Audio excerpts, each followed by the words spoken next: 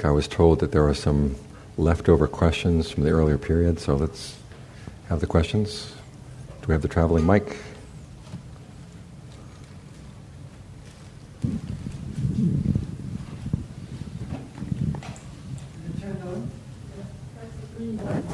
Hello? Yes, okay. I can't restrain my curiosity any longer, so I wanted to ask you about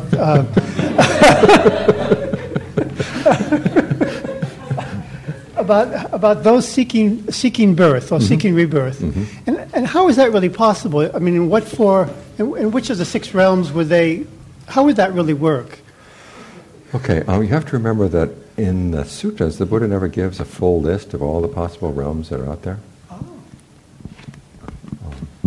It's only in the Abhidhamma that they start saying, well, this is everything that is there. So there are all these possibilities, and what they call them in the Thai forest traditions, kind of these little states of becoming that don't fall into the main lists. And those seeking birth, it's actually kind of a temporary birth that they're taking. It's like renting a house for the time being before you settle down and get your own house. Kind of like renting before you buy. Kind of like renting, or it's...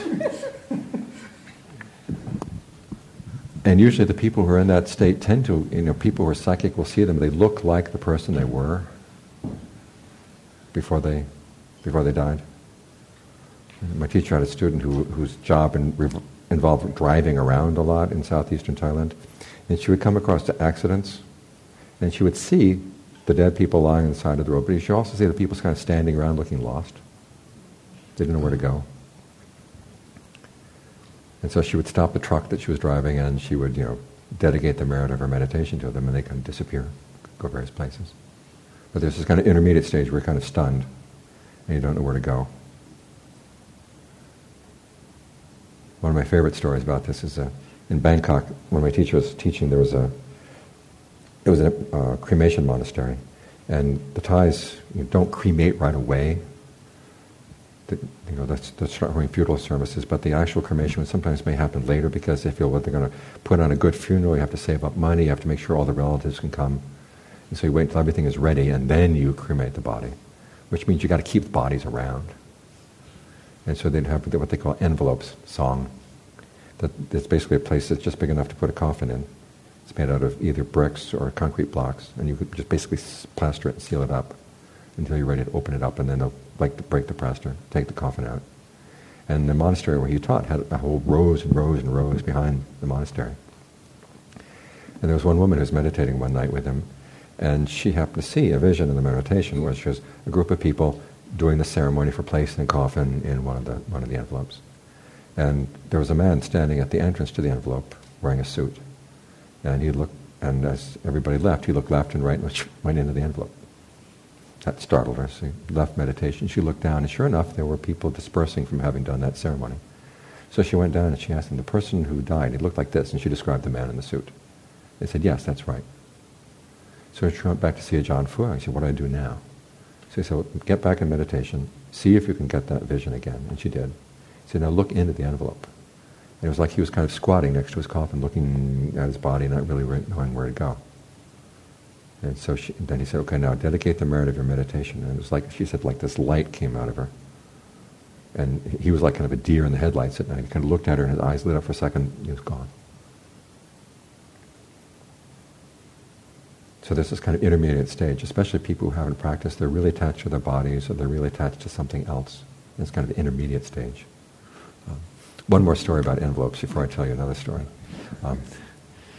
There was one of the monks who was staying at Wat Makut, the monastery there where he was teaching, and he decided to do walking meditation in the rows between the envelopes. And the first couple nights he was kind of a little on edge, all these dead bodies around. But as he did it night after night after night, he got more and more used to it. Until finally one night, as he was doing the walking meditation, I guess I'm getting pretty good. I don't really feel any fear here at all. All of a sudden this hand comes out from one of the envelopes. Well, it turns out it was an empty envelope with no coffin, and it's a place in Bangkok where drug addicts tend to go. Quiet place, nobody bothers you. And so this drug addict was reaching out and saying, Lumpi, do you have a match? And that's, Venerable Brother. And Venerable Brother almost had a heart attack.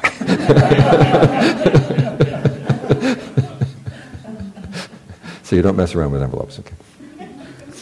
There was another weird case where this, I was invited to chant at this house. There was the grandmother of the house had died, and she kept entering people's dreams saying, I can't go on because I buried a treasure behind under a tree behind the house, and I want to make sure somebody knows about this. And so they checked, and sure enough, under the tree was this box with money in it. And then, so they dedicated the merit to her. And then she came back into the dream. She said, I don't want to go yet until I hear the Mahasamaya Sutta chanted at least once. Well, it turns out very few people memorize this, but she said, there is a monk here in Ryong, and so knows that monk, and I'd like that monk to come and chant it before I go. Well, I was the monk. So here I am chanting for a spirit. And it wasn't the weirdest thing I did in time, but it was among them. Yeah. She left after that. Possibly the weirdest thing I did was one time we had a funeral service. This guy comes to the monastery and he says, I'd like to invite you and this other monk to come and chant the funeral service at our house. But he was smiling as he said this. He said, why are you smiling? Who died? He said, you'll find out. So we get to the house, and it turns out they had these vegetable plots, sort of like the Chinese farmers do, where they make a raised plot and they just fill it with vegetables. And two of them had died thoroughly. And the wife was convinced it was foul play, that someone had taken a herbicide and killed their vegetables. And so what she was going to do was have the monks do a funeral service for the vegetables. And then she was going to put salt and hot peppers in the water that's used to pour after when the monks are dedicating the merit.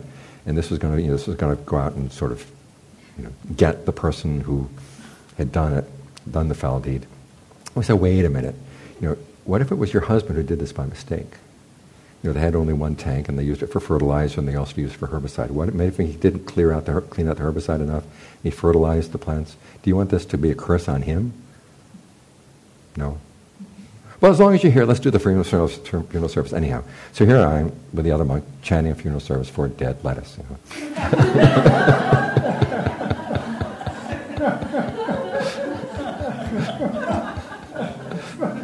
That's up there on the list of strange things I didn't tell you. There's a question back here. Oh, yes. I just wanted to ask you about this phrase, stream entry, or entering the stream. That's come up a couple of times today, and I don't hear other teachers. I hear some teachers using it, and I've never really been totally sure what it means. What it means is you have your first taste of the deathless, and basically the path comes together, and then it kind of creates this opening which goes into this other dimension, which is neither in space nor in time. But because your powers of discernment and your powers of concentration are not strong enough, you start grasping at it and that kind of pulls you out. But at least it confirms to you there is this other dimension that can be accessed through the mind, through the path. Which is why they say that a person who's had this experience has their conviction in the Buddha, Dhamma, and Sangha is confirmed. That what the Buddha is talking about is true. There is a deathless happiness that can be attained through the practice. And the reason they call it entering the stream is because from that point on, you are guaranteed that you will go to awakening just as a stream flowing out to the ocean. The water in that stream is guaranteed to get to the ocean. And in this case, stream entry is at least 7 more lifetimes. At most. It can be less. But what also happens is, in the process of leaving space and time and coming back in, you realize space and time didn't begin at your birth date, or your experience of space and time didn't begin at that time. I mean, this goes way back. You may not have specific memories of previous lifetimes, but you realize, okay, there was more. Which is why that's part of the experience. There's a question here. The Tibetans have a ritual after death where they pray and chant or whatever over the body for 3 days, and thinking that it takes that long for the spirit to leave. But the Theravadans don't, huh? Right. Partly because, again, dealing with my teacher and his students, their perceptions of what was happening to individual people as they passed away did not all fall into the same 3-day, 10-day, 7-day, whatever pattern. Some people go right away, other people hang around. It's really a karmic kind of thing. That makes sense. And maybe this isn't a very diplomatic thing to say, but they have a similar sort of tradition in China where there's a certain X number of days where you have to chant this and X number of days where you have to chant that. And it's a good income for the monks and nuns.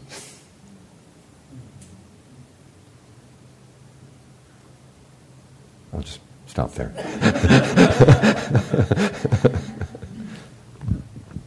Anything else? Okay, let's move on to truth. I want to give a longer treatment of this than I did for goodwill, largely because there's so much misinformation on the issue. If you read around in modern Buddhism, you're sometimes told that the Buddha doesn't teach the truth of statements of fact, he just teaches the truth of a person, and that the truth of the person is individual, i.e. what is true for you may not necessarily be true for somebody else. Therefore, you have to find your own truth. As for statements of fact, these will at best have pragmatic value. In other words, things are true that work for you, but again, what works for you may not necessarily be what works for other people. In other words, they work for you in the sense of getting what you want. And there's no objective standard in either definition. What it means for a statement to be true or what it means for a person to be true. Who does this sound like? What person in the news does this sound like? And the question is, why is it that we like to have this idea of totally subjective truth as it applies to our own lives, but we don't like it when we see it in politicians? Okay, this is all misunderstanding about at least what the Buddha said. The Buddha does teach pragmatic value, but he does have standards for what counts as what works or what doesn't work. You know the joke about pragmatic value of truth? A woman goes with a friend down to the police to report her missing husband. And the police say, "Would you describe the husband for me?" And she said, "He was tall, well-built, curly hair, blue-eyed." And the friend says, "No, your husband is short, dumpy, and bald." And the first woman says, "Who wants that one back?"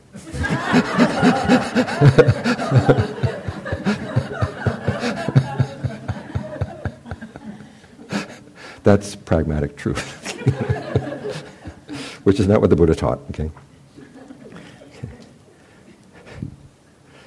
Okay, a lot of this misunderstanding comes from misinterpreting what the Buddha has to say of the relationship of awakened people to truth statements. And there are passages where the Buddha says, they do not hold to truths, they do not basically hold on to truths or find that truths have a foothold in them. And this requires that you realize, one, he's talking about awakened people as opposed to people on the path.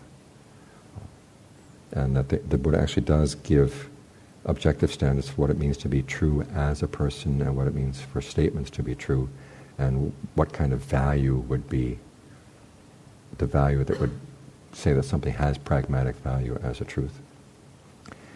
In terms of the truth of a person, he talks about the truth of teachers and the truth of students. In other words, for a teacher to take on a student, you want certain truth values or truth qualities of truth in that person. And basically it means that the student is willing to reveal what's going on in their minds, whether it's skillful or unskillful, as it actually is. You don't want a student who hides things from you. As for the truth value of a teacher, you would look at the teacher, and this just takes time to get to know the teacher. Does this teacher have any greed, aversion, and delusion that would get this teacher, one, to claim to know things that he or she did not know, or two, to tell someone else to do something that would not be in that person's best interest? So those are the kinds of truths you're looking for in another person. Of course, it means you want to look for them in yourself as well. That you are willing to admit your own mistakes to a teacher so that the teacher can help you. Because if you can't admit them to yourself, can't admit them to the teacher, you start hiding them from yourself. And then you'll never be able to observe what your actions are and what their real results are.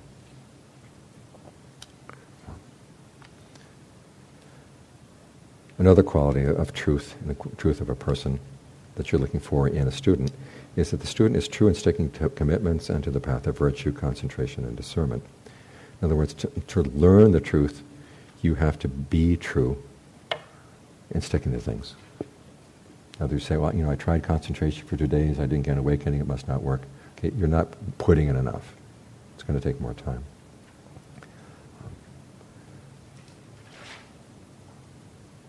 You also have to be true in relinquishing things.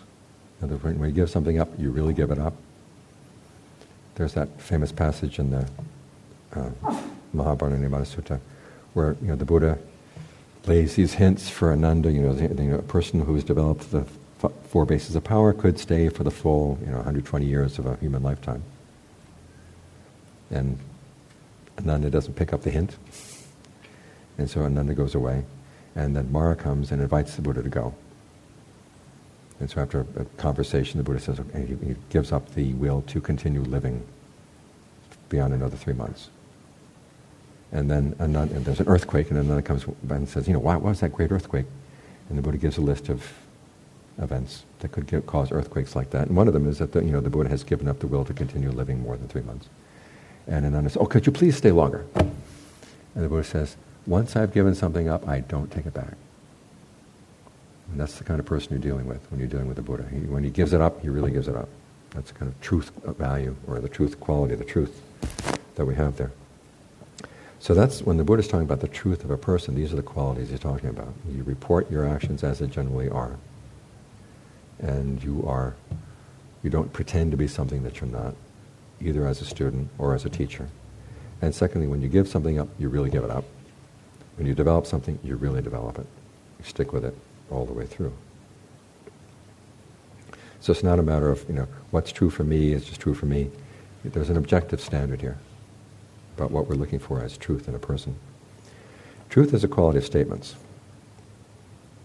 First off, you have to remember that when the Buddha says the word truth, it means both a statement and the fact about which the statement is referring to. He talks about nirvana as a truth, in the sense of its being unchanging. And so it's not just statements about nirvana are true, but also the nirvana itself is a kind of truth. It's a fact.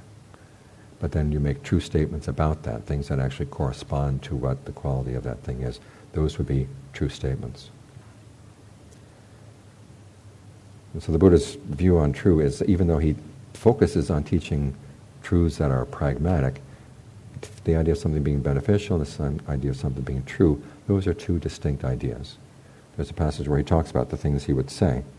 One is that they would be true. Secondly, they'd be beneficial. They're two separate things. Because there are a lot of things that are true that are not beneficial. So we wouldn't say them. And then the third condition would be, is this the right time and place for that statement? Is this the right time and place to be gentle in stating it? Is this the right time and place to be a little more harsh in stating that? You have to read the situation. It's part of that dimension of discernment that we talked about earlier, knowing the right time and place for things. Okay. In terms of statements, if you look in the Vinaya, when the Buddha talks about statements of truth or perceptions of truth, there are basically 3 types that he's talking about. First of all, just that one, a true perception. There talks about issues, say, for a monk to, with lustful thought, to touch a woman is an offense, a pretty serious offense. If, however, he perceives this person to be a man, even though it's not really a man, it really is a woman, that lessens the offense. But it means it's a false perception, so it changes the quality of the offense. So there is a correspondence between true perceptions and actual facts. So there is a correspondence theory of truth that we're dealing with here. Second one is, if you make an accusation against somebody, they will ask you, did you hear this, or did you see this, or did you just suspect it? What's the evidence that you're using? And you have to be true about stating your evidence. If you lie about the evidence, you're at fault. So in other words, you suspect something, but you say, I actually saw it with my own eyes, That would be a false statement. So there's the truth of citation. And I'm telling you these things because they're going to be relevant to the path, the practice for lay people too. And then finally, there's the truth of narrative. If you are being accused of an offense, you have to give a true account of what you did or didn't do. If you give a false account, thunder and lightning fall on you. Well, not quite, but heavy punishment comes down for lying about what you did. So this idea that the Buddha never had a correspondence theory of truth certainly doesn't hold up in the Vinaya. You've got these three kinds of truth. One, your perception is an accurate perception of what's out there.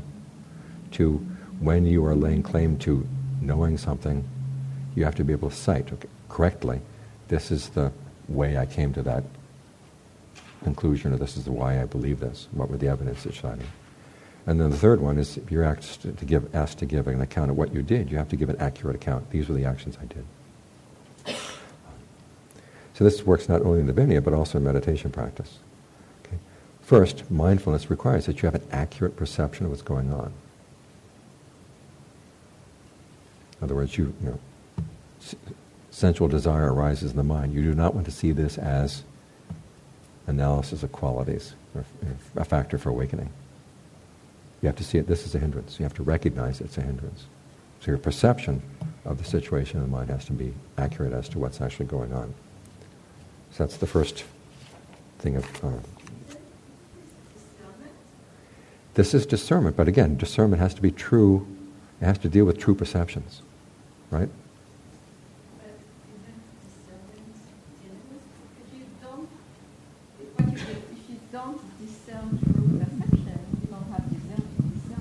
Okay, your discernment is false.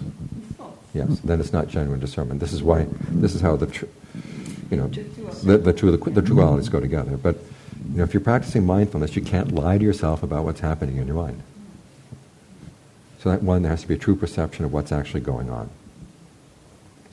So there is a correspondence between my perception or there's a question of correspondence. The perception has to be an accurate perception of what's going on. The second one, the truth of citation, saying in the case, okay, this is the basis on which I'm saying this. There's that passage where the Buddha talks about safeguarding the truth. If you believe something because you reasoned it through, okay, I believe this because I reasoned it through. If you believe something because you're getting it on authority, you say, well, I'm actually taking this on authority of somebody else's authority. You don't claim to say, well, I know this, I saw this myself, okay, because that gets into a lot of dishonesty. So there has to be a correspondence between what is the basis for my actually believing this and what am I claiming as a basis for believing this. And then finally there's the truth of narrative, which is understanding cause and effect. In other words, I did X, and this is what happened as a result. It starts out with the Buddhist I'll get to you in a minute. Yeah. Starts out with the Buddhist teachings to Rahula, his son. Very first Dharma teaching is, when you do something, ask yourself, what is my anticipation? What do I anticipate as a result of this action? If you anticipate harm, you don't do it. If you don't anticipate harm, you go ahead and do it. But while you're doing it, if harm comes up, you have to recognize that, okay, this actually came from that action, I've got to stop. Or if you realize, okay, after you did the action, harm came from this action, I should not do this again. You have to be able to give account to yourself about what I did and what came about as a result. So when the Buddha is talking about truth, there has to be a certain correspondence between what you're telling yourself and what actually happened. So this idea that there is no correspondence theory of truth in Buddhism doesn't correspond to the truth of Buddhism. And it's actually an important part of the practice, that you are able to accurately report to yourself, this is what I perceive, this is why I believe this, I did this, and this is what actually happened as a result. So in terms of the narrative. For your practice to get anywhere, you have to have this ability to make true statements about what's going on in your practice. What's really working, what's not. Where's the disconnect if someone truly believes that they did or did not do something, but they did it in actual fact? Okay, then the question comes up. Okay, why are they in denial? Are they just simply not paying attention? Those are the two main things. Either you're not really paying accurate attention to what you're doing. Your attention is someplace else, so you miss the connection. Or you were there, but you don't want to even think about it. There was an interesting article by Malcolm Gladwell that was in the New Yorker several years back. It's called The Physical Genius.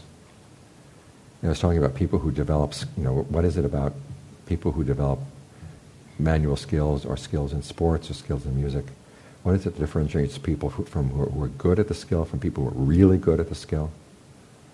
And one of the things is, one of the connecting things there is, they actually see, this is what I did and these are the results I got, and the results are not satisfactory. I got to go back and change. And there's an interesting anecdote they were telling, they told in the article that there's a medical school they had a program in brain surgery. And the problem with training brain surgeons is that everybody who applies to the program has A's on their record. Now, not everybody who has A's on their record is going to be a good brain surgeon. And they have to figure out, how would you interview these people so you get an idea of who would be a good brain surgeon, who would not be a good brain surgeon. So they went back and they interviewed people who had failed the program. And one of the things they found out was, you'd have this kid who had made a huge mistake. But if you asked him about it, he would deny responsibility for it. And so they figure out, okay, if you're going to interview people, you've got to ask, the first question you ask them, could you tell us about a mistake you made recently? And if the person says, I can't think of any mistakes I made recently, out. Second question, okay, if they do admit a mistake, then the second question is, how would you do it again differently? And if they hadn't thought it through, out. It's the people who see, okay, I made a mistake, and I've got to think away so I'm not going to make that mistake again. That's what you're looking for in someone who's going to practice. But you get some people who are just total denial, or just kind of spacey. Those that tend to be the two reasons why there would be a disconnect.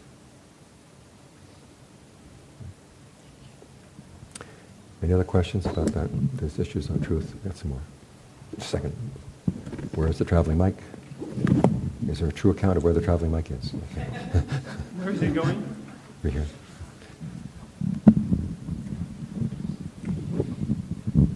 On page 9 it says that the Buddha said, I want only the highest and most certain happiness and ease. Mm-hmm.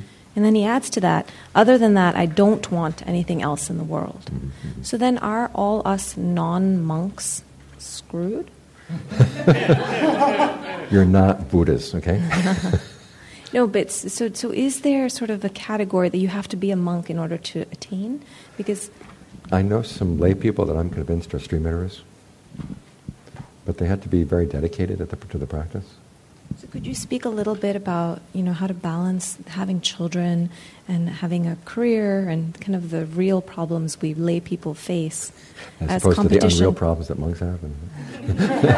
I think monks have it easy because it's all aimed very that way. Yeah, it's aimed perfectly. Okay, it's basically how you spend your spare time. That extra time you have. You're going to check your emails 50 times a day, or are you going to say, okay, I only did check them X number of times a day. Sorry, Bob. Or I get home and I say, gee, I'm really tired. I need to treat myself to another TV program or a couple of video games. It's the people who, as John Fung said, are crazy about meditation. You've got 5 free minutes. I want to meditate.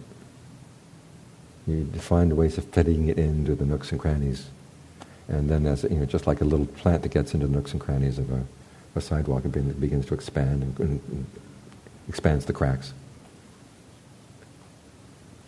And can we find any teachings within children? Because nothing makes me bristle as the idea my child is my Zen master.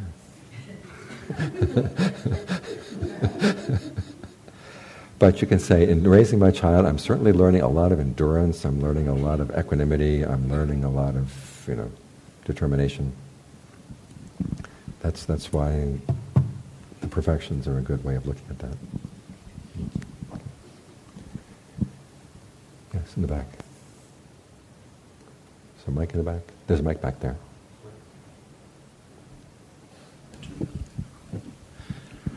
So you said that you had met some lay people who you were convinced were stream enters. Mm-hmm. What convinced you?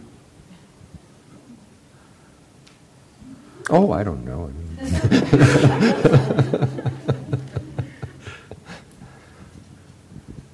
One night I happened over here at John Fung teaching someone.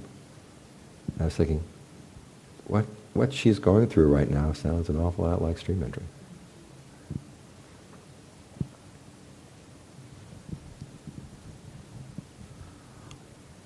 what would be some qualities of a person who has attained stream entry? Well, the traditional ones are that this person will never intentionally break the precepts again. Beyond that, you cannot really judge someone else's attainments, except that if they're going on breaking the precepts, I'm pretty sure they're not. Thank you. Okay. Now, the Buddha does talk about the wrong use of truths. In other words, you can have right views, but you use them in the wrong way.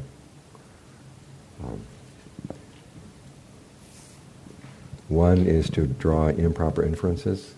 There's this one sutta where the Buddha says that two of his teachings fall into two categories: those from which you can draw inferences and those from which you can't. In other words, the ones from which you can draw inferences, that's not the complete statement of that truth, and you can sort of work your way through from that. And the other one is, okay, that's the complete statement, don't take it further than that. Unfortunately, he does not give examples. But just kind of alerts you. And one way, however, that you could judge this is if you're going to take one of his teachings and use it to answer a question that the Buddha refused to answer, wrong use of the truth. Okay? Like the example we had this morning about the Buddha never answered the question whether or not there is a self. There are people who will infer from some of his other teachings that basically there is no self. Wrong inference. Which is why it's good to know what are the questions that the Buddha did not answer. It's good to have those in the back of your mind. So that you can see if someone comes up with a question like that, or you come up with a question like that, you say, I think that's better left unanswered. Move on. Another wrong use of them is to develop pride. I have right view, all these other people have wrong view.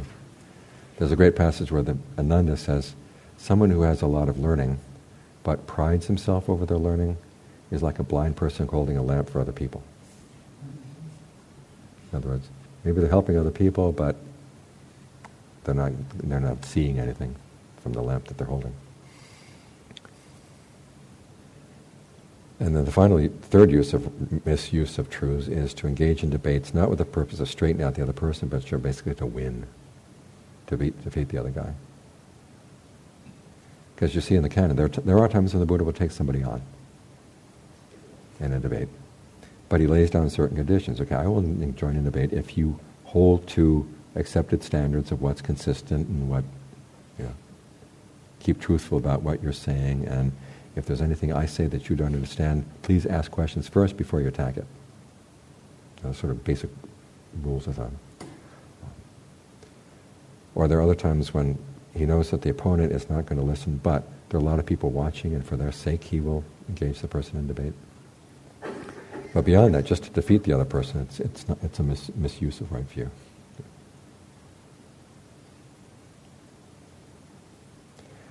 Now ultimately, and this is where the statements say in the Atthagavagga come, there comes a point where after you've attained stream entry, or after you've attained arahantship, you don't have any more need for true statements. You are no longer bound to the true statements. Not that you're going to lie, but you don't have to depend on those statements anymore because you found the truth itself. This is where they say, that the enlightened one is beyond truths, or the enlightened one is not fastened to truths. Now this doesn't mean that they don't know the difference between true and false, but for them they don't need them anymore to describe the state they have.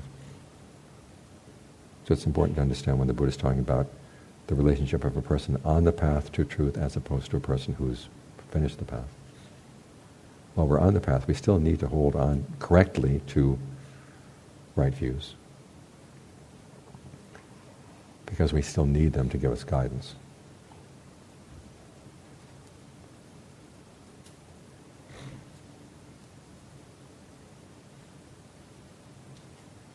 Any questions on the issue of truth?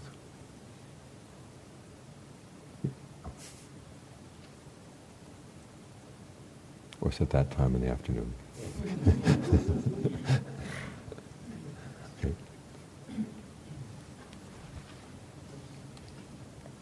So until stream entry, then, is our task to find where our discernment is lacking? Right. And the question of whether your discernment is lacking, then the question is, why is it lacking? Maybe you're lacking in virtue, maybe you're lacking in concentration, lacking in mindfulness. So it could be any of those. Could be any of those. Weaknesses. Remember, it's all 8 factors of the path come in here. And they're all working together. They're all working together. But what's going to be the final sort of thing that switches from the mundane to the transcendent will be an act of discernment. Okay. But you've got the conditions have to be right for that act of discernment to really make a difference. So it's not necessarily that we're not being truthful with ourselves. We may be making accurate statements, but we're missing something, some other piece. Sometimes the truth is more, the necessary truth is more refined than you're noticing. And or sometimes you're asking the wrong questions.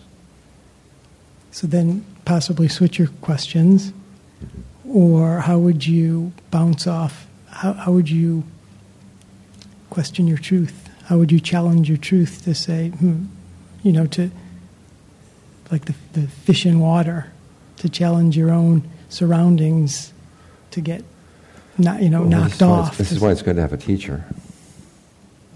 To sort of see that you're still swimming around in a little tank. And the teacher says something, and says, maybe there's something outside the tank. There's Ajahn Mahabua has a famous passage where the one time he argued with Ajahn Mun, because he was, as he said, he was really stuck on his concentration. He was convinced all I have to do is kind of make this stronger, and it's going to become, the deathless. And the problem is we don't know what Ajahn Mun said, or we don't know how Ajahn Mahabua argued with him. But he finally realized, okay, I was totally wrong about what I had to do.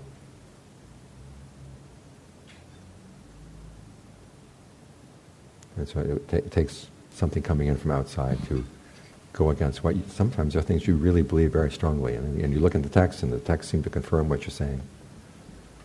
So it was definitely Ajahn Mun saying something, or Ajahn Mun said something to Ajahn Mahabua that took him, it's kind of basically sideswiped him and took him from an angle he hadn't expected.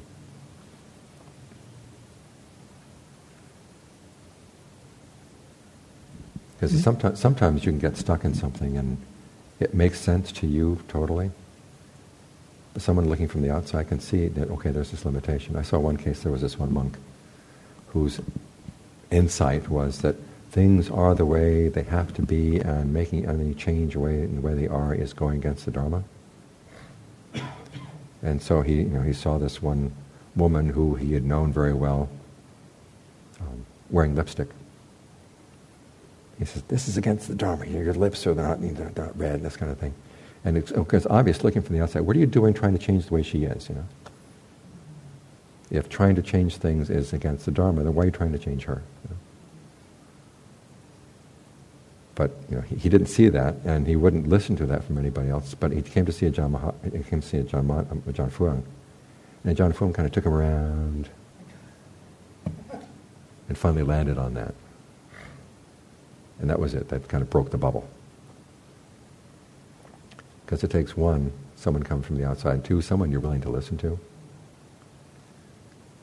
And even in a case like that, like in Ajahn Fuang's case, he said, I'm convinced that Ajahn Fuang could read minds. And if you asked him about it, he'd glare at you, so you could never talk about it, but I was convinced he could read minds.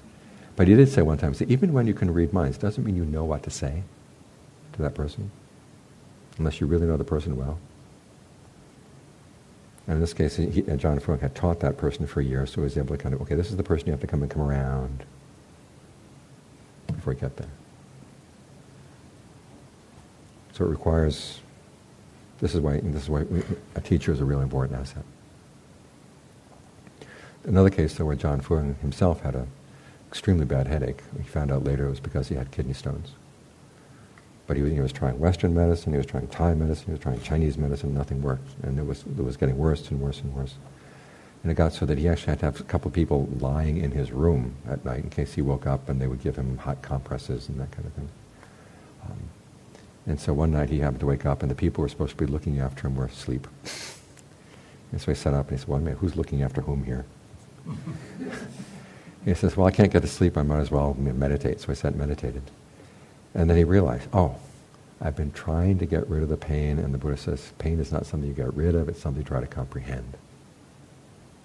He said, oh, that, and that's a moment of mindfulness. There's something he knew, but the mindfulness hadn't applied to the problem. It's when you see, oh, this lesson I learned over here actually applies here as well. So that's one way you can kind of break through your own inability to see what you're doing. In that case, it was just kind of this moment of, oh. But there was a similar one where, again, this was a case of a teacher. There was a meditation monk who lived in Bangkok. His name was Jokun Na. Long stories about this one, but this particular story, he lived in a part of the monastery. They brought electricity in every other part of the monastery, but he asked that they not have it where he was because he wanted to live simply.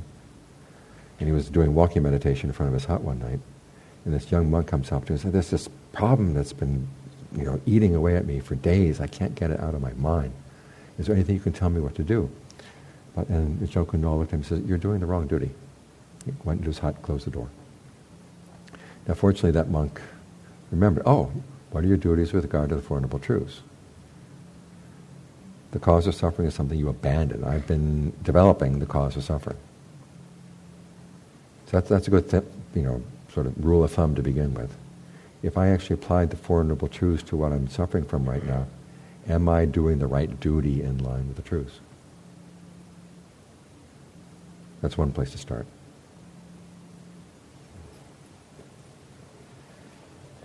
Anything else about Chris?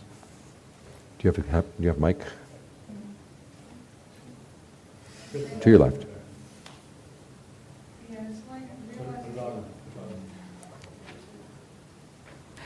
Realizes the ultimate meaning of the truth with his body. Mm-hmm. I just wonder if you could comment on that, reconciling that with the beyond space and time idea. Okay, where you are going to see the deathless is right where your body is right now. In other words, it's not just a concept, but your whole experience will be taken up by that experience. Okay.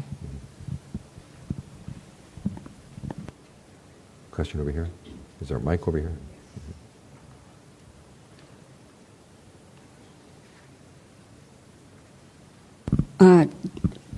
A question that was asked when we were discussing this was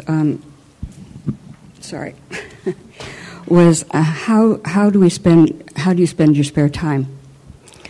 It was a question that was that you mentioned. Mm-hmm. I find myself spending a lot of time distracting myself, and I would appreciate if you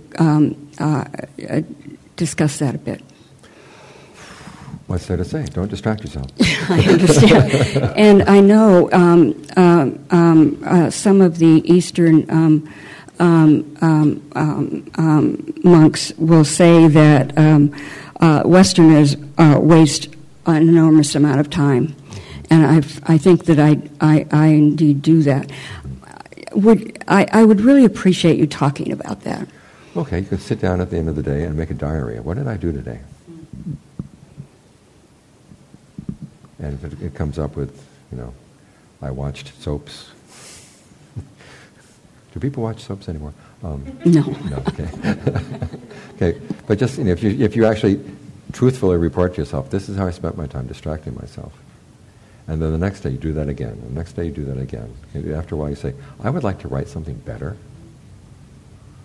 And then you have to get up in the morning and go, what is the narrative I would like to write about my day today? And then think about, okay, what do I have to do in order to be able to do that narrative? So that at the end of the day I can write down, today I actually meditated, or today I did something that I thought was useful for myself. And this is what I did. And after a while, once you've gotten more and more used to that, then you're not going to need these reports. But you might use that as a crutch in the meantime, to give a truthful account of how did I spend my day. I don't like the truthful account. but that might be a way of getting into it. Think about yourself like being a lawyer. You're going to write down your billable hours. Yeah. Thank you. Is there such a thing as wasting time during meditation? Oh, wasting time during meditation happens all the time. What do we do about that? What do you do about that? You tell yourself, okay, if I have some problems that I have to think about, I will think about them at the end of the meditation. And you actually might make a list before the meditation. These are the problems that are occupying my mind right now. I'm going to write them down so that I don't think I tell myself I have to remember them. And then give myself 10, 15 minutes at the end of the meditation. Okay, this is my time to think about those problems. But in the meantime, no thinking about those problems at all. So the part of the mind that says, well, this is a real problem in my life, I've got to think about it. And it sees, wow, this is open field, whole hour of meditation. I could think about all kinds of things. You say, no, this is not the time for that. I need to get some time in order to get the mind settled down.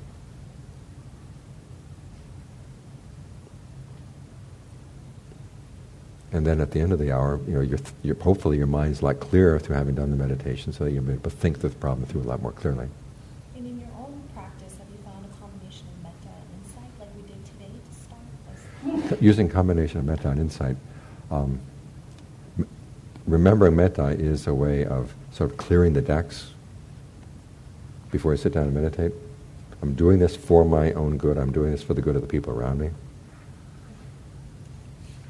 And that if there are any sort of leftover issues from the day, you can say basically, I'm not going to hold any ill will for the people who abused me today. I'm not going to hold any ill will to myself.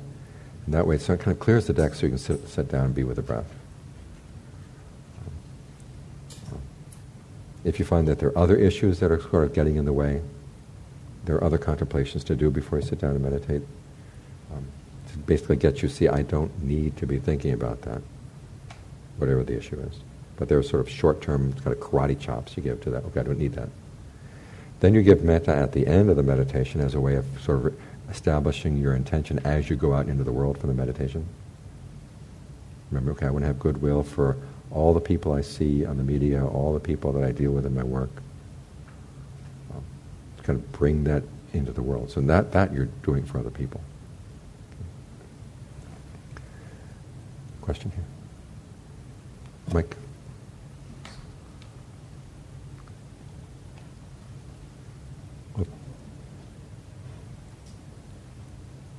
I spent a lot of my life as a big trance addict. Screens, movies, books, and aka distraction addict. And what started to help me was more insight into why I was doing it.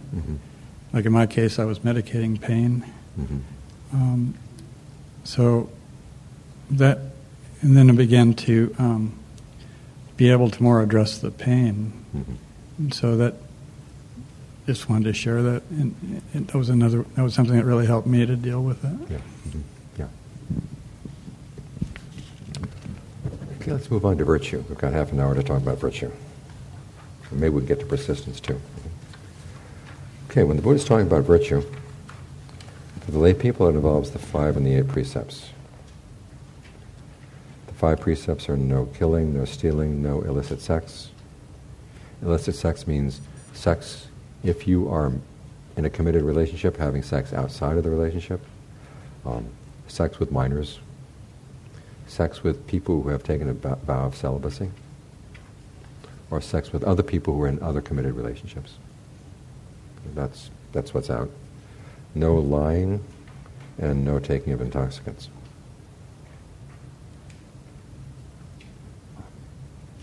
The 8 precepts are no killing, no stealing, no sexual intercourse at all, no lying, no intoxicants, no eating after noon or before dawn, no going to shows, wearing cosmetics, wearing perfumes, decorating the body, and then no sleeping in high and luxurious beds. Generally, the 8 precepts are meant to be taken periodically. Some people in Thailand will take them, say, once a week, or they take them for, say, the Rains Retreat for 3 months. But the 5 precepts are considered basic. It's interesting that under the description of right action, there are only 3 of those actions are included under the path. No killing, no stealing, no illicit sex. Under right speech, in addition to no lying, they also have no divisive speech, no coarse speech, and no idle chatter. And those last 3 are not treated by a precept at all, and there's a reason for this, which is that under the precept against lying, it's meant to be across the board. You do not misrepresent the truth. What you say is an accurate description of what actually happened. However, with divisive speech, harsh speech, or coarse speech, and idle chatter, in the case of divisive speech, there are cases where what is technically divisive speech, in other words, divisive speech is when you are trying to prevent a friendship between 2 people, or trying to break up a friendship. There are some kind of cases where you see that, X is develop a friendship with Y. Y has been known to mistreat people in the past, and you might want to warn X about this. And for the monks, there's actually this opening in their rule against divisive speech, that you can actually talk to X about this. Now, the warning signal is that X might think, well, you're jealous. So you have to be very careful about how you approach this topic. But there is this kind of loophole, so this is why there is no precept against it. Similarly with harsh speech, there are times when you have to say, no, don't do that, it's going to burn you. And to get that person's attention, sometimes you have to use harsh speech. There's the famous case where the Buddha called Devadatta a lickspittle, which is one of those great Shakespearean insults that you don't hear anymore. Now, there was the kind of person who, when someone else just spits something else out, you pick it up and eat it. That's a lickspittle.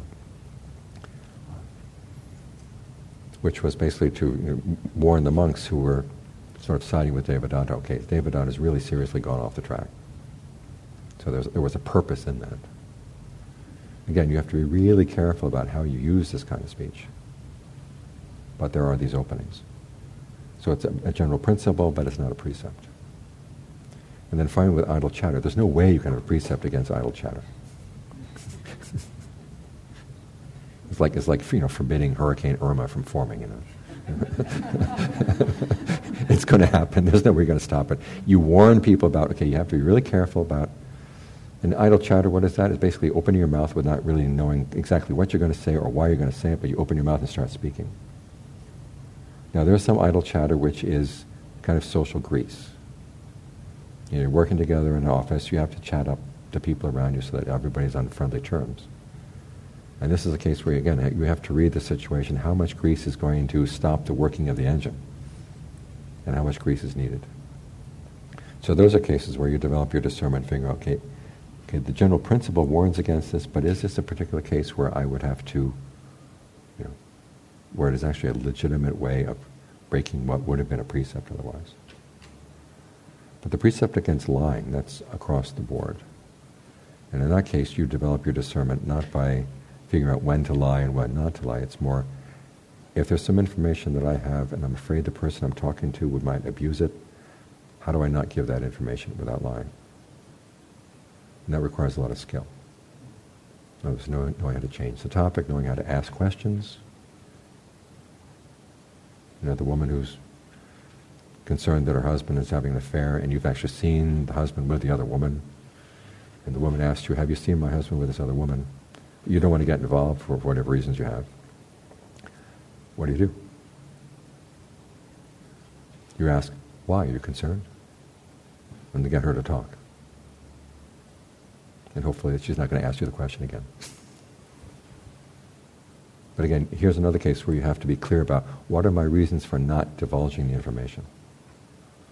Is it really to protect someone who legitimately needs protection? You've got to be honest with yourself about how you deal with this particular aspect. But for the purpose of the precept, you do not say anything that misrepresents the truth. If truth is X, you don't say not X. So everybody, you've got to be careful. Immediate questions. Can Can I finish the description of virtue, and then we'll take questions again? Okay. Now, taking on the precepts. This is related both to truth and to goodwill. In other words, you have made up your mind. It's a free choice that you make your mind you're going to follow these precepts. And the freedom is not just doing what you want to do. It's being free to do things that are not harmful. Free in doing what you know will lead to the best long-term results. And it's also an expression of goodwill. You don't want to harm yourself through your actions, through your words and your deeds. And you don't want to harm anybody else by getting them to break the precepts. Okay. As an expression of goodwill for others, basically you're also giving them safety. This passage where the Buddha said, if you make up your mind that you are not going to harm anybody, you're not going to kill anybody, not steal under any circumstances, not have illicit sex under any circumstances, not lie, not take intoxicants under any circumstances, you are giving universal safety to everybody else. And when you give universal safety, you have a portion of that safety for yourself. So that, in the Buddha's analogy, the image he gives in the Dhammapada is, if your hand does not have a wound, you can pick up poison and not be harmed by it. But if you have a wound in your hand, the poison will kill you. The wound here would be the fact that you had broken a precept. Okay. The benefits for yourself in the present lifetime, the heedfulness of observing the precepts, and this is in Tika Nagaya 16, leads to wealth, it leads to a good reputation. When you go into meetings of people, you do it unabashed. I like that. In other words, you don't have any bad actions, and people are going to say, I saw you the other day, and doing such and such. You know that whatever, if someone gives an accusation like that, it's not true. You die unconfused. Now, the Buddha does recognize there are times when following precepts could lead to a loss of wealth, health, your relatives, but he regards those losses as unimportant. In other words, you don't lie for the sake of protecting a relative. You don't steal for the sake of protecting a relative. Realize, okay, that relationship is something that's going to end, but your precepts are your gift to yourself and your gift to others.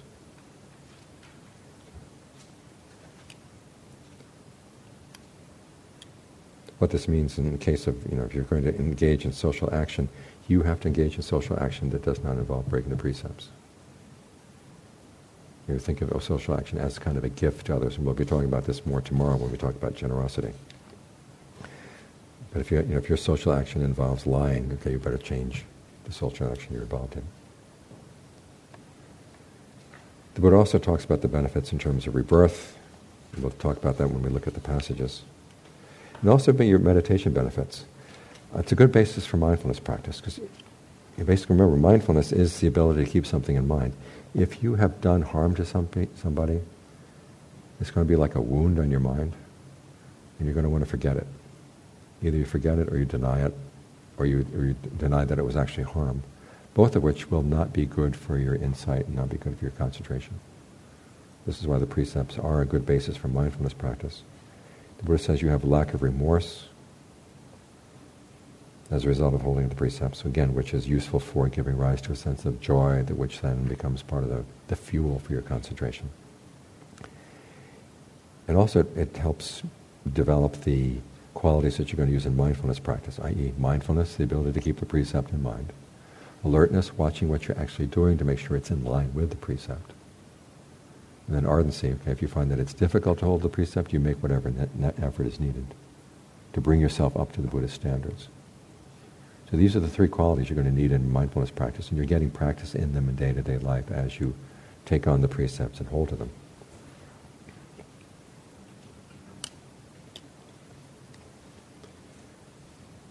Now, John Lee has a nice passage, which we also have in the readings, where he relates the 5 precepts to overcoming the 5 hindrances. My favorite one is to say, if you take other people's bad habits and you think about them, you've stolen their bad habits. Because you didn't ask them permission. So, ill will is basically theft.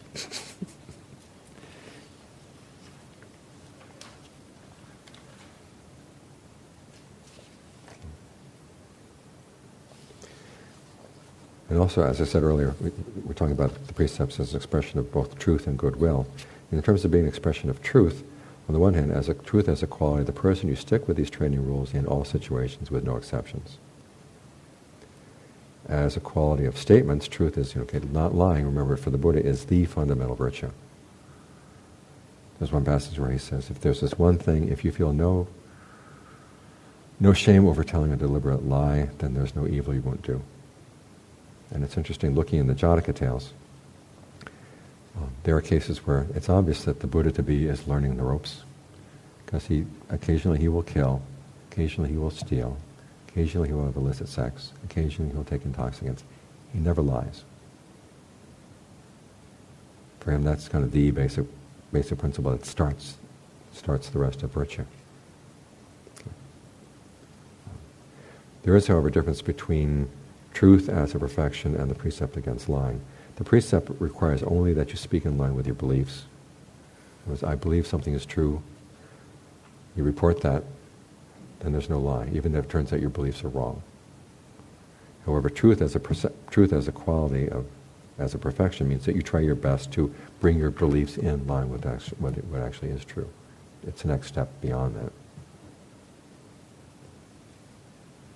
To see that the truths actually do correspond to what is reality, and they really are beneficial. So truthfulness as a perfection goes beyond simply not telling lies. You're trying to correct your beliefs and understanding of what really is a useful thing to be talking about. So that's the basic presentation on truth, on virtue as a perfection, an expression of truth.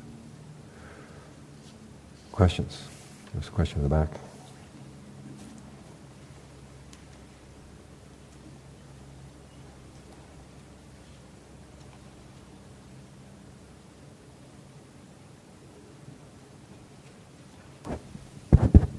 Thank you, Bhante. The question, it's more of a comment than a question. It has to do with being truthful with a person who is wrestling with dementia. Mm-hmm. And I have a mother-in-law who has dementia, and being truthful with her I find myself walking a tightrope without a net a lot of the time, and I'm not sure always how to maneuver and what to say to her that doesn't cross over that line, and that's the struggle that I have with her. Okay, you have to find out exactly, and this is going to vary from person to person, what are the truths that get her upset and what are the truths that don't get her upset. And also have a little bit more, what can I say,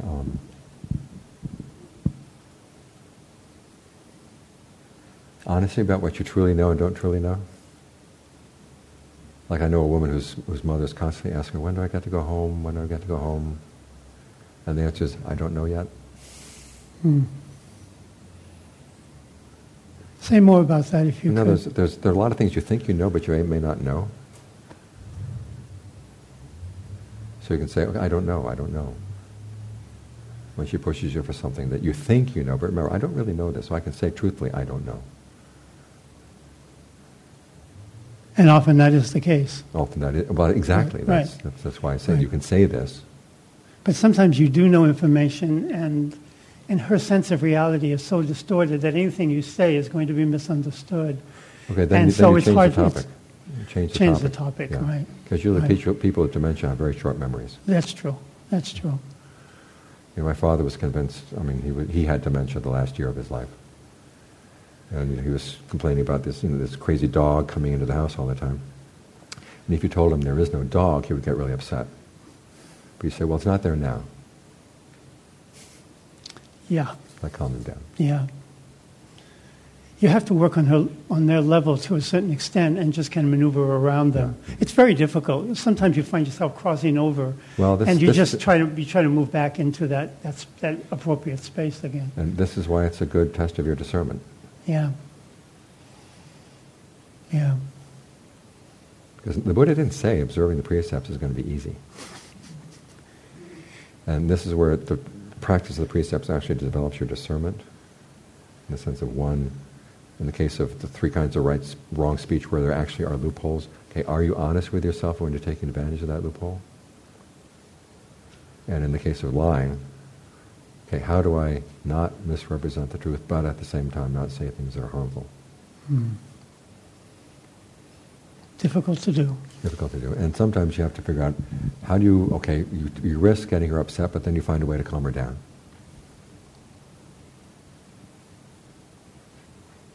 Or as you say, changing the subject is often the most skillful thing to do. Right. And her memory is so short that, yeah. Thank you, Bhante. It's just a difficult situation.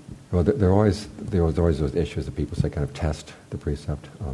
Years back, I was talking about the precepts. First, it was a group in Massachusetts, and the question came up, well, what about your tax returns? Do you have to really report everything on your tax returns? I don't want to support the war. That's the excuse they give. And they said, well, just tell yourself, I'm supporting the Peace Corps.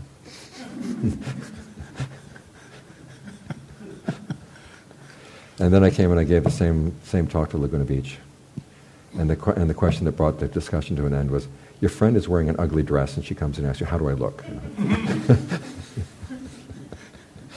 And you have to tell yourself, well, she looks a lot better than she would naked. You look fine.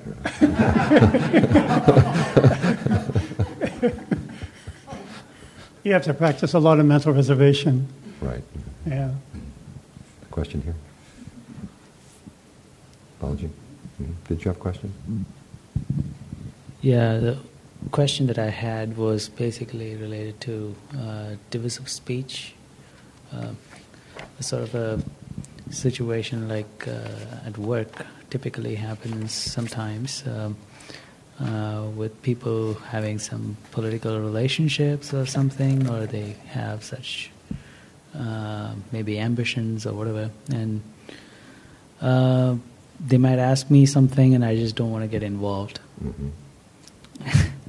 And sometimes I end up saying something which later on I come to realize that actually triggered another argument, and then I got involved or something of that sort. So over a period of time I came to realize what not to say and things like that. But it also came to give me a sort of a headache with that kind of a workplace. So it just feels like a non-monastic life would be horrible. But is this something that happens in monk's life also? Like, since you're talking about, not saying something that will, harm, divide two people, or, like for example, X is going to be an X monk is going to be a harmful person to Y monk. Or Y monk is going to be harmful to X. And so you go and tell X that, okay, you want to be careful, don't take this person as the teacher or something of that sort, but you know that this person is someone you can give that advice and he will respond properly to you. But is there some sort of a political thing also among monks? Oh my gosh, monks have politics, yeah. So we had a really bad case in when I was in Thailand. This monk who was out kind of taking donations from people but not using them for the purpose for which he claimed to be taking them. But I had to be very careful about who I mentioned this to, how I mentioned it. You can't just say it to everybody. And sometimes you have to learn how do I just kind of gently broach the topic and get a pushback, okay, stop. So essentially, even in monastic life, you have the same sort of problems. Look, your defilements don't run away when you put on the robe, Okay. It tends to be better in really poor monasteries, because everybody knows everybody's poor, so nobody's jealous. But as the money begins to come into the monastery, then people start thinking, well, gee, wouldn't it be comfortable to have this? Wouldn't it be comfortable to have that? And so you have to watch out for that. Okay. Thank you. Could you please explain bringing our perceptions into line with what's really true? Is that like stream entry? Or no, I mean, it just starts with, you look at Rita and say, this is a woman. And you ask Rita, are you a woman? She says, yeah. So you start with basic stuff, you know. That's true. Yes. And you kind of build up to, okay, what's actually going on in my mind? You know, you read the list that the Buddha says, okay, can I recognize ill will? Can I recognize skillful mental states? Can I recognize unskillful mental states inside me? And again, you start with the precepts, and then you kind of work in. more refinement? More refinement. But as I said, your understanding of the meaning of the Dharma and your has to understand, meet and kind, not only I know how to explain the words of this concept, but I also know where this leads. That's something that's going to start with stream entry. I mean, you can begin to see like some of the preliminary benefits of virtue. You know, you're taking them, before you start observing the precepts, you're taking them on faith. You may see it in other people, and certainly this person is truthful and other people respect them, I should learn to be truthful too.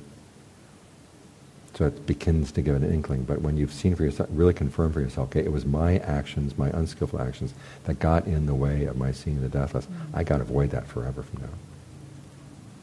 That's when it gets confirmed.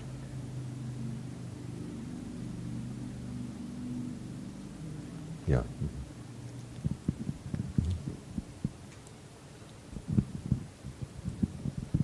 So I imagine the precepts were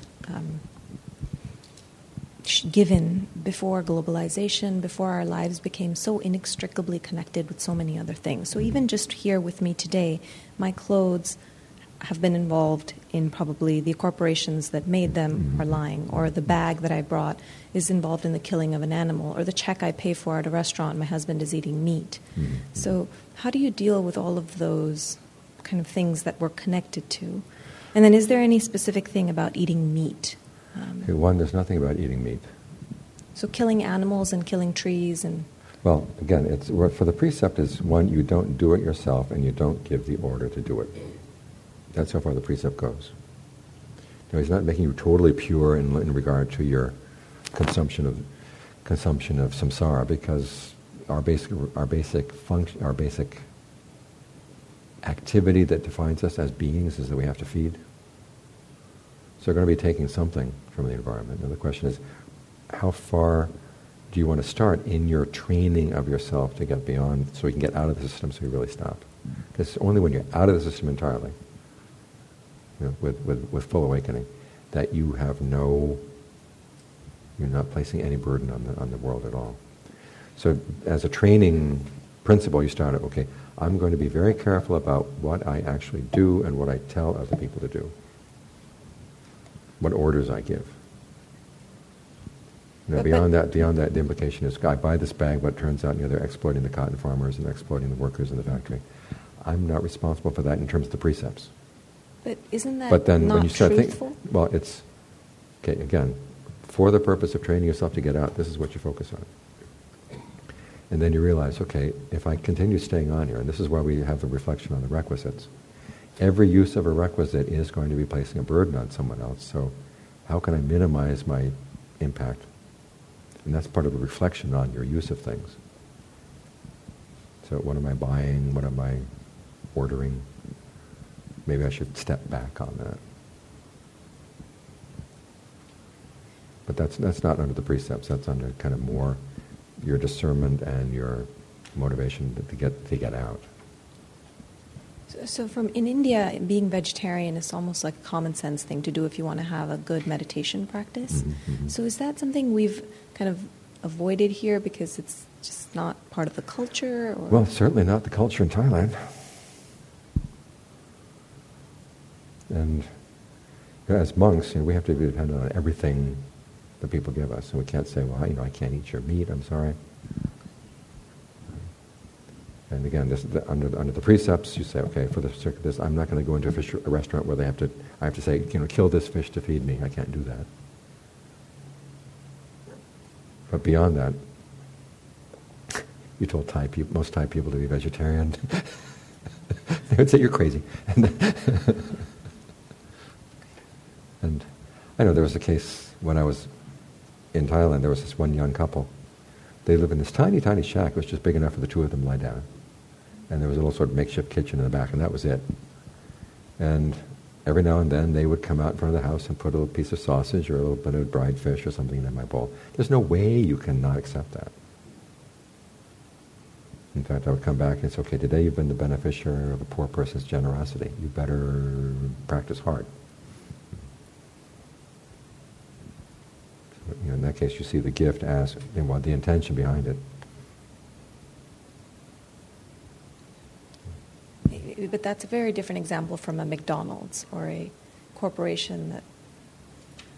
You see, I'm sure you understand. I understand what you're saying, but in terms of the precepts, you say, I'm not given the order to abuse the workers. But if there's, if it's like Walmart, stay away. Amazon, stay away big time, But that's just my own. And when you read about the workers at Amazon, you say, oh my gosh, it's inhuman. So, as that's my choice, I will not order anything from Amazon. But that's not a precept, that's more of a,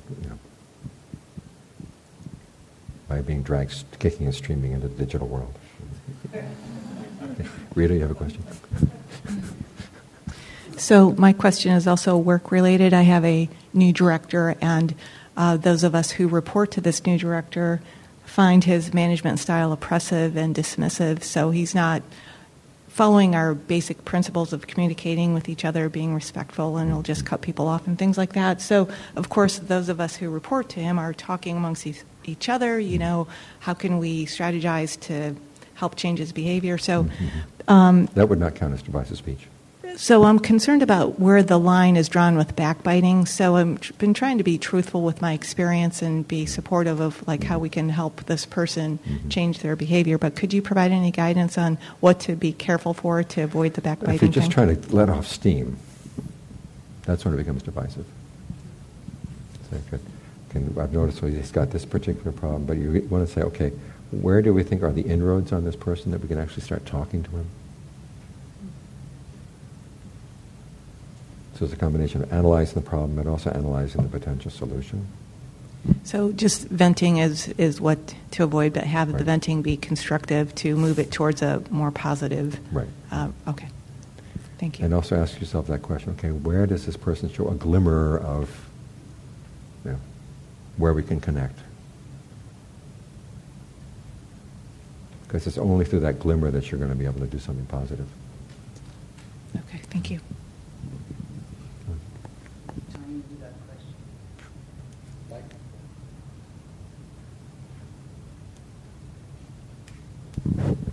Tying into that question, is it not okay if just to have some humor?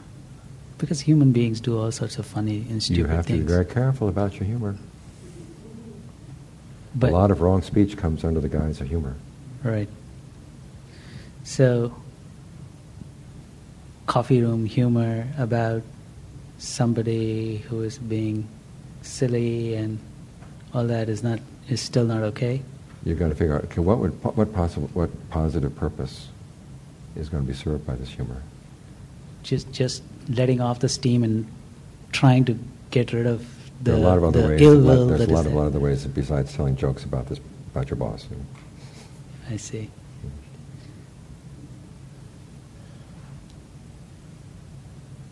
Okay. So before we conclude the afternoon, okay, one last question before I...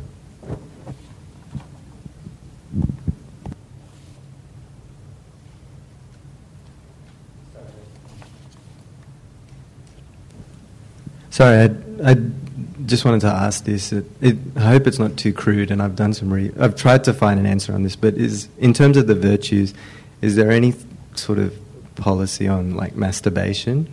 No. No. So it's dealer's choice,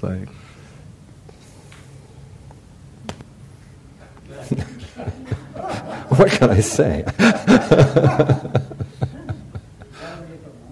Monks are not allowed to masturbate. No. In fact, it's a fairly grave offense for the monks. But that's largely because, we're living off the gifts of other people, and there's the great line.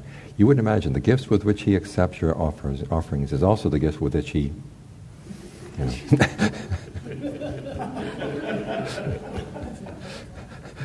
It's a great line. It's one of the great lines in the Vinaya. But I don't want to know about what you're doing. Okay, let's look at some of the passages on virtue. 17 talks about the fact that you are, there's no circumstances under which you would break the precepts, therefore you are giving universal safety to others, and you will have a share in that universal safety. Okay, you observe the precepts for your protection. The more you do this without making exceptions, the more protection you get. If you find it easy to make exceptions, okay, you're leaving big holes open. And John Cha has a great example. He says, you've got a fence around your house, but you've got big holes in your fence. It's not going to be as protective as a fence without holes. Passage 18 kind of gives you a list of, okay, if you do break the precepts, remember, these are tendencies. Where does the breaking of the precepts tend to take you? Okay, taking of life leads to a short lifespan. Stealing leads to the loss of your wealth. Sexual misconduct leads to rivalry and revenge. Telling lies leads to being falsely accused. Divisive speech leads to the breaking of your own friendships. Like this, harsh speech leads to unappealing sounds. So next time you hear lots of really nasty noises while you're meditating, say, I must have engaged in some harsh speech. Idle chatter leads to words that are not worth taking to heart. And the drinking of fermented and distilled liquors leads to mental derangement. There are other passages where the Buddha talks about things that are not related to the precepts, but also, kind of the workings of karma, cause and effect. One of my favorite ones is, if you tend to give in to your anger, you tend to be ugly.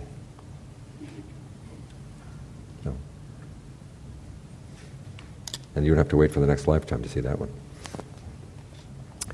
Okay, passage 19 points out that observing the precepts is for your own benefit.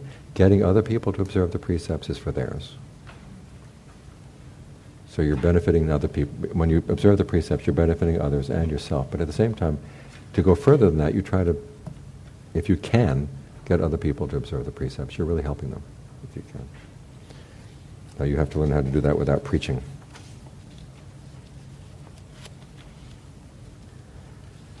Passage 20 talks about the three kinds of loss. The Buddha says are not really that serious. Loss of health, loss of wealth, loss of relatives. The two kinds that are serious are loss of your virtue and loss in terms of your views, i.e. you develop a wrong view about actions and the results of actions. So when you start trying to excuse yourself, well, I have to break the precept in order to protect my relatives, I have to break a precept in order to protect my wealth or my health. Okay, that's wrong view. You're actually harming yourself more.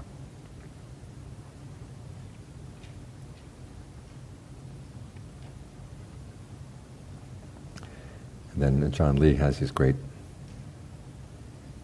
analogies between the precepts. Learning how to observe the precepts is a way of getting you to overcome your hindrances. Ill will lies at the essence of killing because you're destroying your own goodness.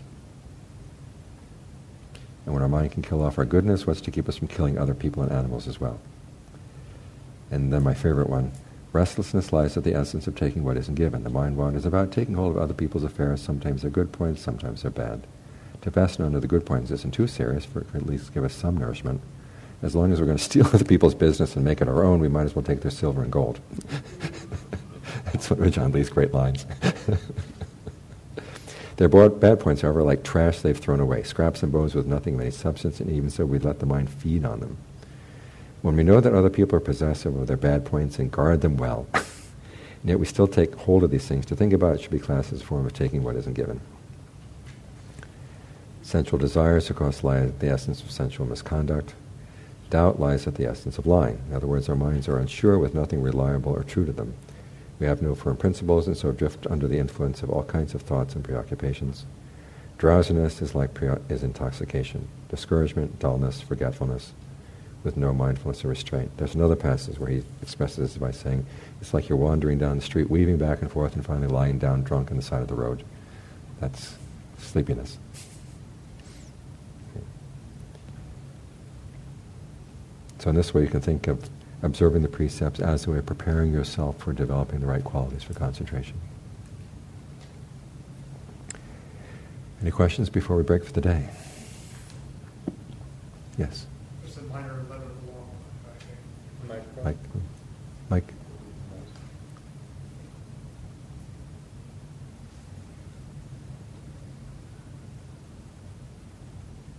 Just a minor letter of the law question. Non-alcoholic beer is 0.5% less alcohol by volume. As like a substitute in a circumstance in which you would otherwise be drinking full-strength alcohol, just to not stand out in a social situation. Is that breaking the precepts? If you can smell the alcohol, it would be breaking the precept. If you can smell it, it would be. So the best thing to do is to say, my doctor says not to drink. And you don't have to tell them that the Buddha is your doctor and what disease and what disease he's trying to cure him.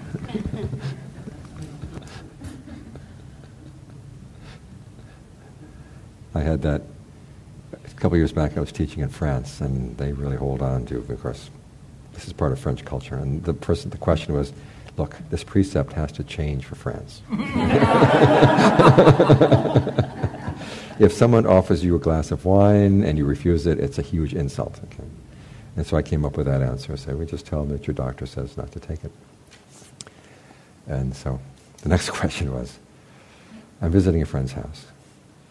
On the bread, on the table. Bread fresh from the oven, still crusty and warm. Camembert au point. And a bottle of Pomar, which I didn't know what it was, but apparently it's a really expensive wine.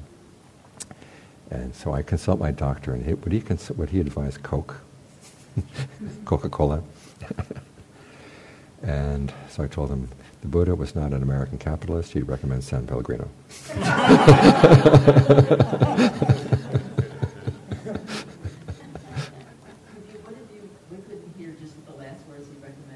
San Pellegrino? Oh, San Pellegrino.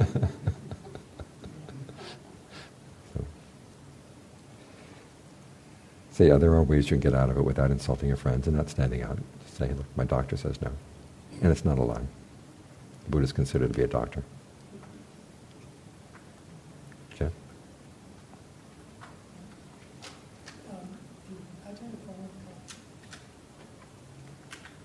Ajahn Fuang talk much about life with Ajahn Lee?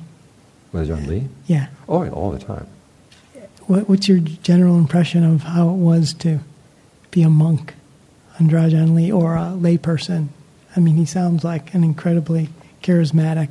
He was extremely charismatic, and I'll tell you two stories. One, Ajahn Lee, as you can tell, had a great sense of humor. But it was very hard for other people to get him to laugh. You could see a joke coming down a mile down the road. But there was one Indian guy who was able to get Ajahn Lee to laugh. And you'd know that this Indian guy was visiting the monastery because you hear Ajahn Lee chortling down in his hut. And the Indian guy, after realized that he had this special talent, getting closer to Ajahn Lee this way. One day he said to Ajahn Lee, I believe that you could actually tell me what the number is in the next lottery coming out. It was kind of a challenge. And Ajahn Lee said, I could, but if it meant that your wife and children would die, would you want it? No.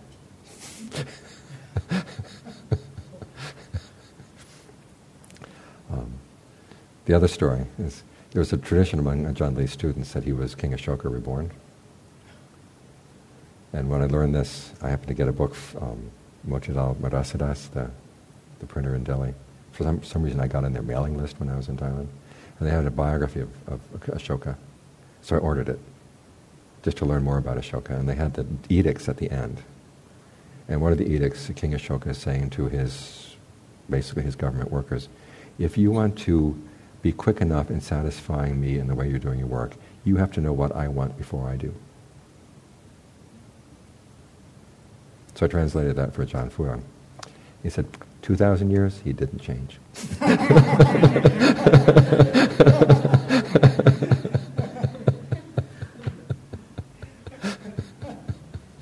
So, any questions? Yes.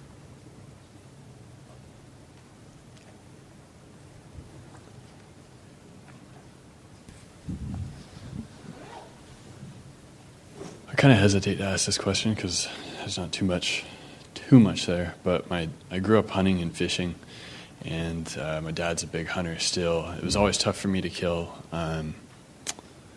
but it was a really, really important learning experience. And he just went hunting yesterday, and he had 21 doves to clean, and for him, it's the experience of going out and hunting. It's I don't think he cares too much about whether or not he's going to eat them. And to me, it's just knowing that he killed them. It's like, oh no, you got to eat them. If you killed them, you have to eat them. So I mean, what if I ate them knowing that they would rot otherwise? Mm-hmm. And is it a bad offense to help him? Clean birds and be a part of that, as a reflection and that sort of thing. Okay. I would say, as long as you're not telling him to kill, it would not be a breaking the precept. As for the doves, if you went ahead and eat them, dedicate the merit of your practice to the doves.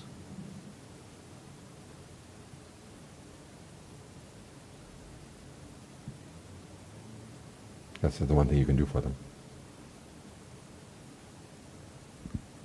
It's okay to eat them. Oh yeah, all to yourself, that kind of thing.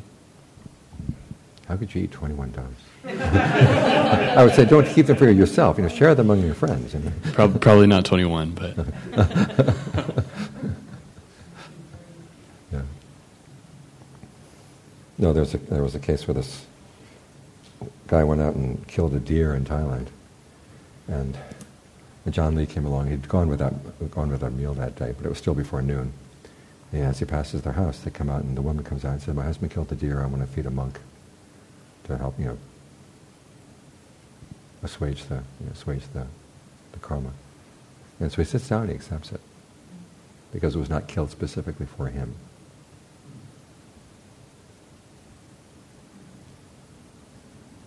So, but I would say,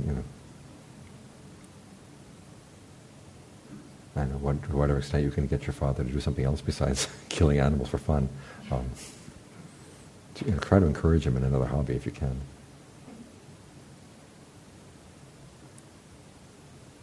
Don't come on with a holier-than-thou attitude because he's not going to receive it, but just find out, Yeah, that's really instilled in him since a young kid. I don't think that would ever change. But no, but just give him something that's more interesting. Kind of distract him. Like when he has the thought and idea to go, to try and distract him. Well, invite him to do something else instead. He tends to go out shooting on Saturday afternoons. Okay, find something else for him to do on Saturday afternoon. And I don't want to drag this out too long, but to me, going out and being able to sustain your own food in that way seems so much better. It makes much more sense than going to the grocery store and buying the chicken that is there and I'm sure is killed in much less humane conditions. You know where it's coming from. You know how the dove lived, or you know how it died. You're connected to the process. I say, for your father's sake, find other activities to entertain him on Saturday afternoons or whatever.